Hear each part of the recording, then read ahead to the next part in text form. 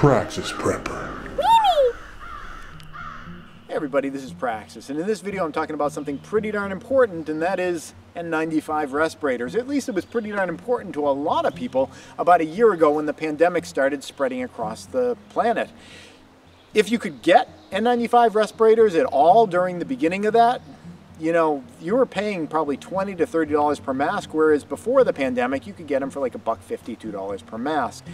In this video, I'm going to share with you a source where you can get cases of these right now for pre-pandemic prices. I just ordered 80 small masks and 80 regular size masks, and it felt really good to be able to get them for prices that I remember paying before the pandemic. And I had bought a lot of N95 masks before the pandemic. In fact, I made several videos, several years before the pandemic started, holding boxes just like this, talking about the importance of having this stuff ahead of time and how, if you had it, you'd have it if there was ever a shortage. I got lots of like really angry, nasty, jealous comments on the video about people saying, oh, you're hoarding all those, you should give all those away. And I did give away a fair bit of them to friends and family and things, but there were a lot of people that were really angry and frustrated that they couldn't get N95 respirators, and they were right to be, because the medical community was letting everyone know that if you could have a real N95 respirator, it would be a barrier between other people's disease spit particles and your lungs. And years and years of medical experience has taught us that if somebody spits out diseased spit particles and you breathe them into your body, there's a reasonable chance that those diseased spit particles are going to take root in your body and the disease is going to spread throughout your body. I know that during the pandemic there were a lot of people, I kind of like the sour grape people that were sort of like, well, there were a bunch that like stopped believing that viruses even existed and, all this kind of stuff. But there were a lot of people who just could not get proper respirators, and the CDC at first was saying, you don't even need them, because they realized there were going to be shortages. So they said, you don't even need to have a respirator because it's not airborne. Then they reversed that when clearly that was bad advice, and they knew that there weren't respirators available for people, but they were like, well, at least make your own little cloth ones. The mesh of the cloth might be too open and a lot of the particles might just go right through, and clearly there were all gaps around the side and everything. So we saw the results of how effective those DIY homemade masks were, at least most of the ones that people were making.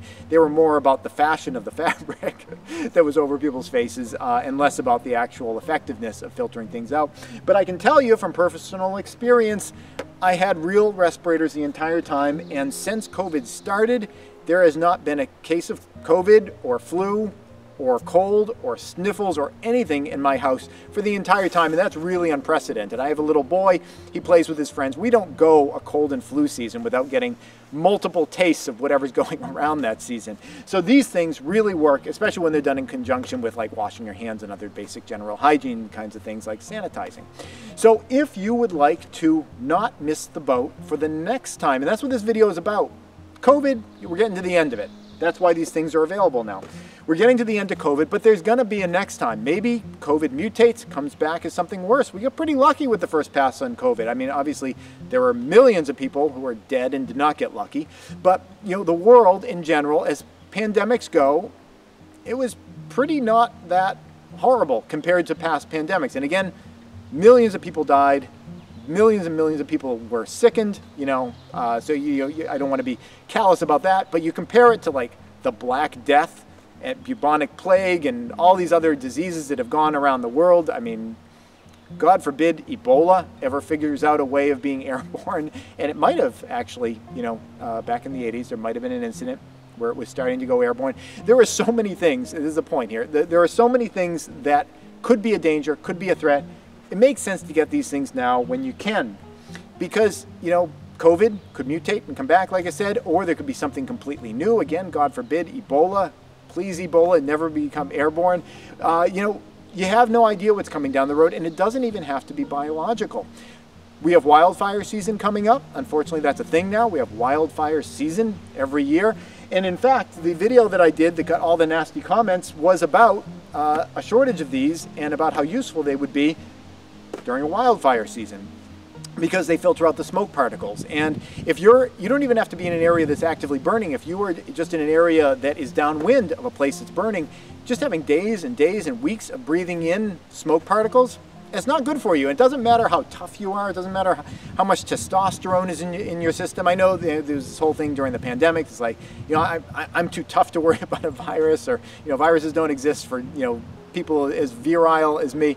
But, you know, you breathe biological agents into your body, you breathe smoke into your body, you breathe radioactive particles into your body. It doesn't really matter how tough you are, you know, they're going to take their toll. And that's another thing, radiological events. You know, God forbid there was ever some kind of a radiological event where there's radioactive dust in the air. That could be from a nuclear fallout, or, my God, I hope there's not ever like a nuclear exchange in our lifetime or ever. But if there was ever a situation like that, there are so many reasons why you might want to have these. So let's cut to the chase. Where can you get these? Down in the description below and here on the screen is a website where I purchased these. Now, I didn't do this video right away. I waited for these to come in because, you know, especially during the pandemic, there were lots of websites that were popping up. They were essentially just stealing people's money. They were offering to sell things and they just wouldn't go through with it. So I bought these. I made sure they actually shipped. I've put in a second order altogether. I've got 80 of the small masks and 80 of the medium masks. And that's a good thing to think about. There's the 1860S, which is a small size, like my boy. He wears the 1860S. And then the just regular 1860 is for an adult size face. I purchased 80 of both of those, and I wanted to make sure they actually got delivered so that I'm not directing you guys at a charlatan company that's just looking to steal your money. There was a back order on them because they're just starting to get back on their feet and the wheels are starting to spin again. But if you would like to get ahead of the next curve and get this stuff, there you go.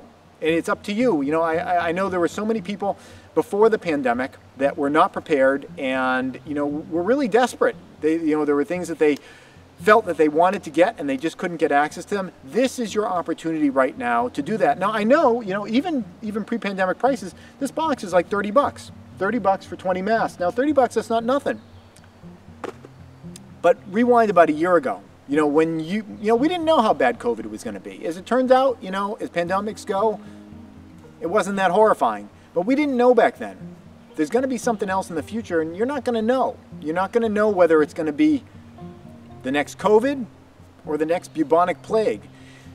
So get the thing early. Get it when, you know, you're not getting gouged on prices. Again, I know 30 bucks for one box of 20. You know, 30 bucks, you know, I bought 6 boxes of these. That adds up.